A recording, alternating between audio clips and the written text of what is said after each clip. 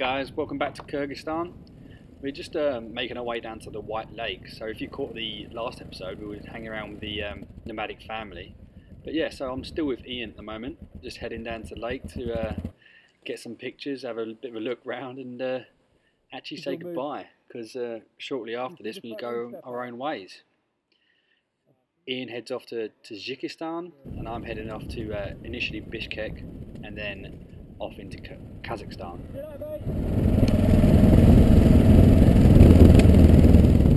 From here I take my own track just to the west of the lake and just muddy tracks, nothing too interesting. I did get lost though, but I did get one of the best pictures of Teresa on the trip so far, just at the bottom of the hill, just before I hit the tarmac to head back to Bishkek. But once on the tarmac, the old puncher demons came back to haunt me. So yeah, on my way back to Bishkek and about 40 kilometres out, I've just had a front end blowout. Never had one of them before, and that was pretty bloody scary. Got about 80-90 kilometres an hour, and the front end just totally deflated. When we're going up, maybe a bit of a tank trapper, which is the same way I crashed last time, but not on tarmac. So yeah, now I've got to change the bloody tyre. Great.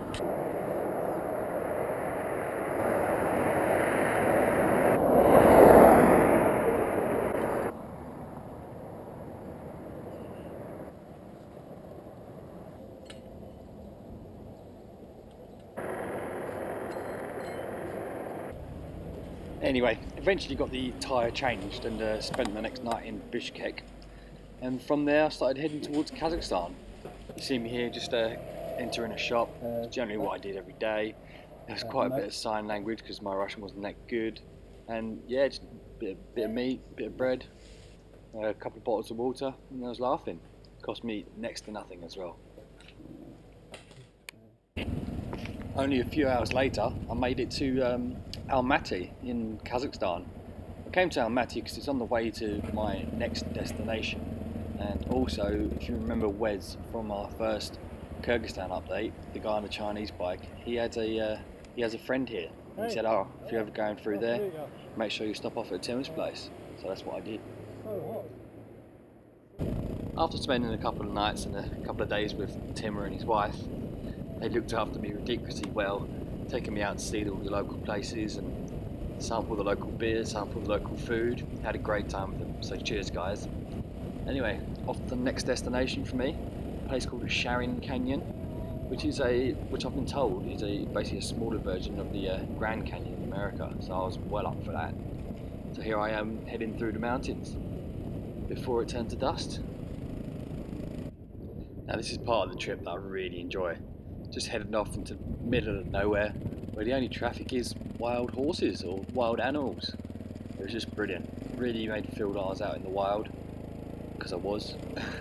And yeah, it's just a really special part of the trip, running into camels and horses and so on, which you don't get in England. Well, not wild anyway. This was the opening of the canyon.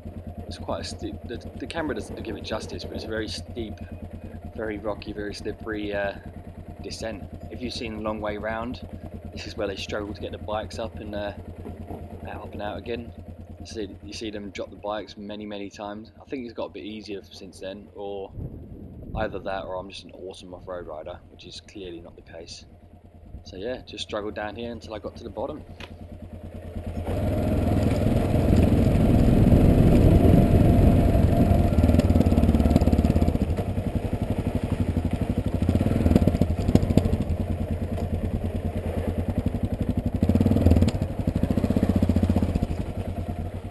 Coming down to the end of the canyon now, I knew there was a river running down at the bottom. I had a friend who actually came through here during my last trip, which was 2 years prior to this, and he said, yeah, just make sure you go all the way to the bottom, just set up camp next to the river. So that's what I did. I headed down to the bottom, but it seems like they've built something they called an eco camp down there. Now you see I'm shaking my head, a bit annoyed, and yeah, it was ridiculously expensive, as you'll find out in the next few seconds. I was slightly annoyed, so I like the being out in nature, like unspoilt nature, which is what I was expecting down the bottom of this canyon, and this just ruined it really for me. But it is what it is. Move on and stop whinging. Hey, welcome to Charing Canyon. Just spent. It was quite hard getting down here on the bike because the bike was lying around, especially with all the weight on it. And I was looking forward to camping by the river with no distractions. But as I'd been told by a friend, last year or the year before, he came down here, just camped by the river, no problem. It was lovely. But now it's this eco park, which is taking over all of the space next to the river, and it's well expensive. Places over there were $4,000, so maybe $16, $17. I might ask how much these yurts are, if they're cheap. If they're cheap, I'll jump in one. But if not, I'll drive up the valley a bit. Anyway, let's go see. Right, well, screw that. She wants about the same money for one of the beds in the yurt, and it hasn't even got a shower. The shower's outside in the shed. I can't be arsed spending that much money on basically the same as camping, so I might as well just go and camp. So I'm going to go up the valley a bit. In fact, up the valley is a bit more interesting here. This just looks like a normal valley, whereas that looks like a canyon. So yeah, I'm leaving now. Actually, there's a guy coming over. He might offer me a better deal. Let's see. No, he's just telling me I couldn't use my phone down here, but I wasn't using my phone. How does he know I have a phone?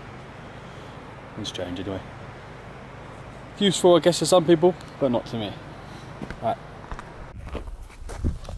Anyway, came back up the canyon a slight bit and decided I was going to camp in this area. But before doing that, I had to empty all my SD cards from my cameras.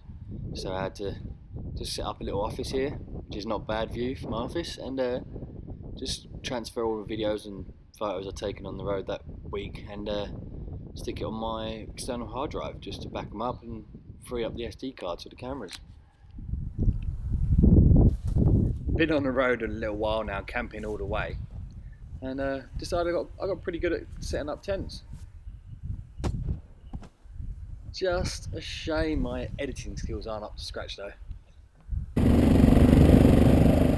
So yeah, got about an hour's sleep, and I thought I could hear wolves outside, so I got scared and ran away. So I'm actually heading back up the canyon track in pitch black. It was pretty hard, especially when I couldn't see where I was going. It was notoriously hard anyway. But yeah, from here we went further into Kazakhstan, but that'll be in the next video. So see you later, guys.